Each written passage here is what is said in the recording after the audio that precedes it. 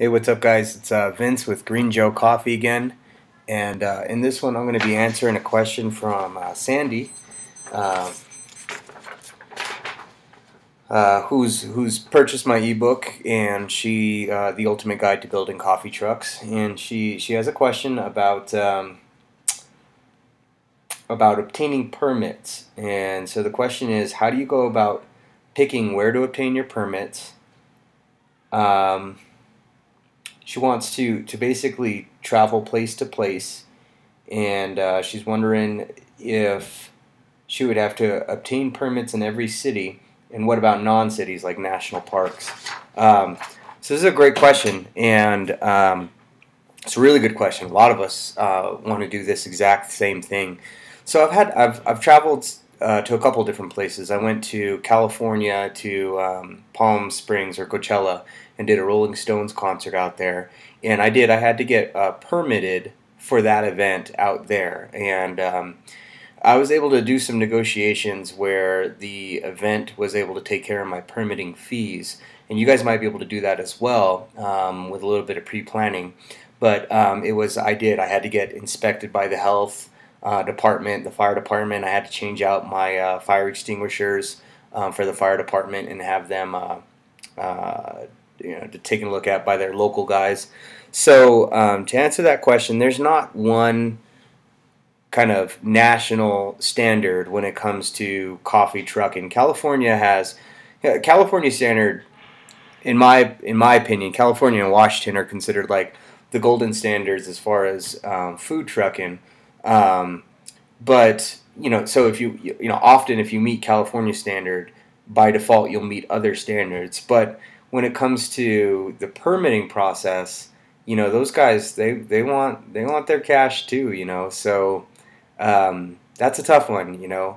Uh, I would have to say just kind of look at where you want to go, what the permitting process for that is in that particular area, and see if you can get like a temporary food permit. That's going to be your best bet, as opposed to applying for kind of a permanent unless you want to stay permanently.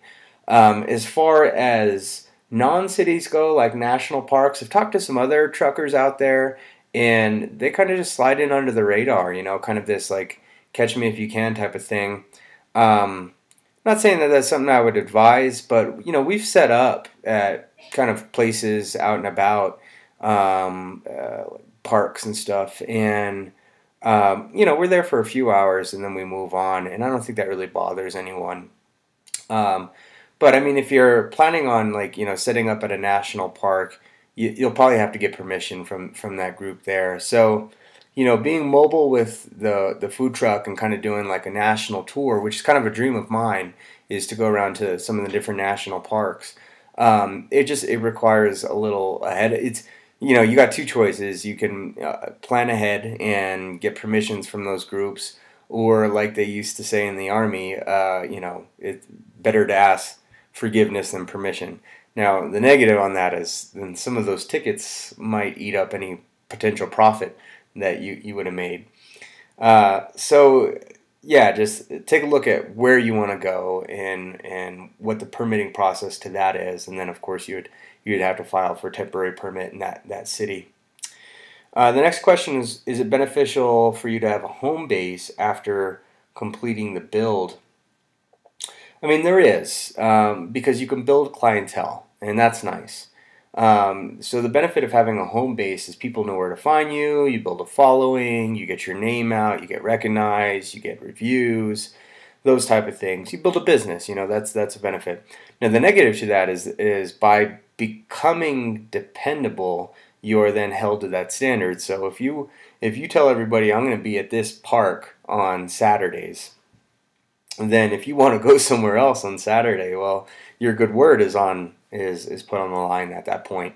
So just be mindful of that. In the beginning, I was very hesitant to doing Saturday events, not events, but being steady at a place on Saturday, because honestly, I wanted the freedom of having my weekends. I didn't leave a corporate job just so I could work weekends for myself. I wanted to spend time with my family, and so For us, I'm not dependable on Saturday. If you say, hey, where can I find you on Saturday? I say, you can't.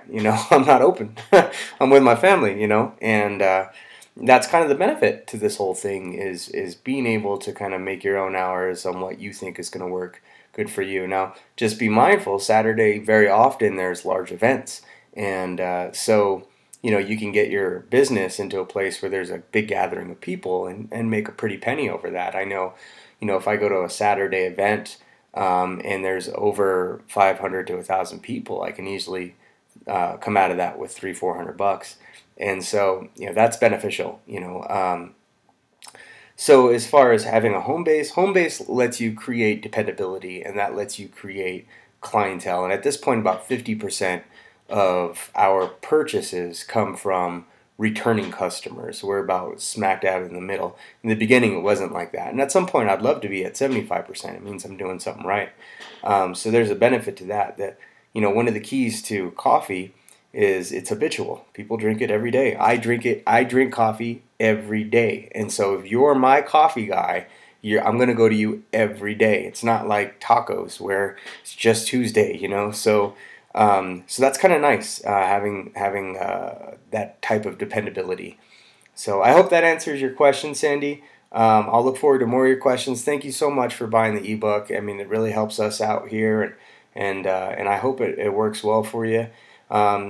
Folks, if you like this video, subscribe to the channel. You can go onto my website. I have the ebook. I also put out my monthly report, so you can find out how much we're making now.